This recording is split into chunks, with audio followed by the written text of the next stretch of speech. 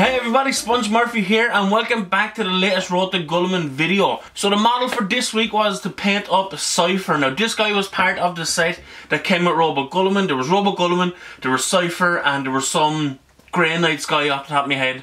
I can't remember. Valdis, I think, something like that was his name. But this came in a part to set with that. I'm pretty sure you can get these guys all separate now.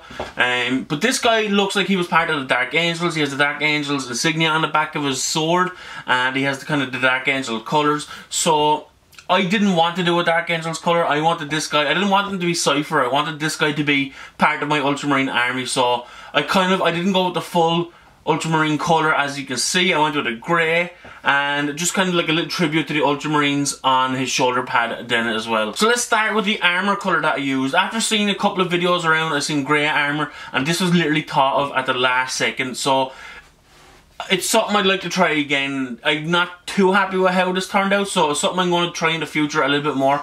Get a little bit more prepared at it. So I started off with Mechanicus Standard Grey, which is a really good grey colour all over the armour. Then with a wash of Null Oil, as usual with any armour, just in the recesses.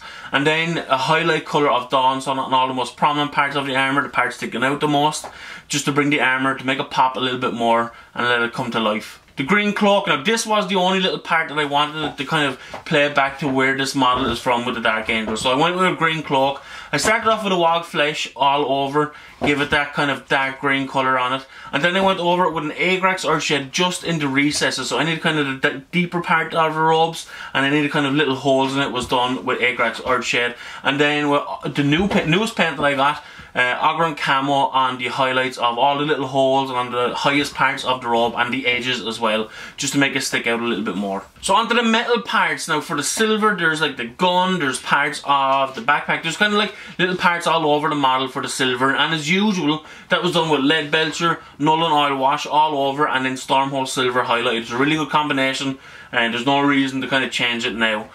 For the gold, it was the usual as well. Retributor Armour, Agrax Earthshed and Liberator Gold. That's done mostly on the decorative parts of the sword and kind of the ammo, the bullets on his gun as well. The face, even though there is very little of the face, I started off with Bugman's Glow, shaded then with Reichland Flesh Shade, and then a highlight of Cadian Flesh Hunt over that.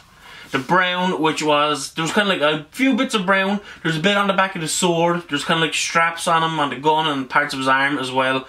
That was done with Mornfang brown, and then with an Agrax Earthshed shade into all that. I didn't highlight that. I wanted the brown to stay really dark. So it's just the two colours for that. Now the red, I really wanted the red to pop really nice. I wanted to go from like really dark to really nice to make that handle of the sword stick out a little bit more. So I started with the corn red. I usually go with Mephiston red, that's the colour, but I went with corn red this time just to see what it would turn out like. As usual, Agrax Earthshed then in the recesses of that, and then highlighted the most prominent parts with Red Sun's, or Evil Sun's Scarlet, and it pops so much. I'm really happy how the handle of the sword turned out. I really like it. And then finally, the only white parts of the model, which is on the back. You have like the wings of the Dark Angel insignia on the back, and there's kind of the skulls, that's what it was. Another part was the skulls. So still not too sure how to kind of get the most out of the white colour. I kept it really easy. I went with Celestial Grey with a very light, I think I started off light with an Agrax Earthshed on the skulls and just in the recesses of the wings, and then I just tidied it up with any Celestial Grey on the most prominent parts, until I find a better way of making the bright white come about a bit easier. I'm just not too sure about it yet. So that was it for the model. It took me a while to get this done because, you know, time crunch, college, everything. But I'm happy how he turned out. I would like to redo this type of armour, the grey armour again.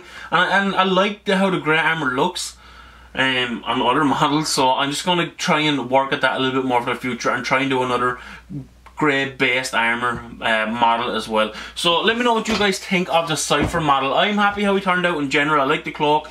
Oh, the armour part on his shoulder, that was done with McCraig Blue, Agrax Earthshed highlight, or Agrax Earthshed wash in the recesses part connecting to the other part of the shoulder pad, and then Calgar Blue highlight. I very quickly just said that because I forgot. I just spotted him here with the corner of my eye. That was the little throwback to the Ultramarine colours that I wanted them to have. or the little connection to the Ultramarines. So it's just a little bit to make it stick out a little bit more, and I think it suits it just as much as well then. So if you guys like this video, make sure to hit the like button. If you want to leave a comment below, make sure to do that. Hit the like button, subscribe if you haven't, and once again, thanks for watching, and I will see you guys in the next video.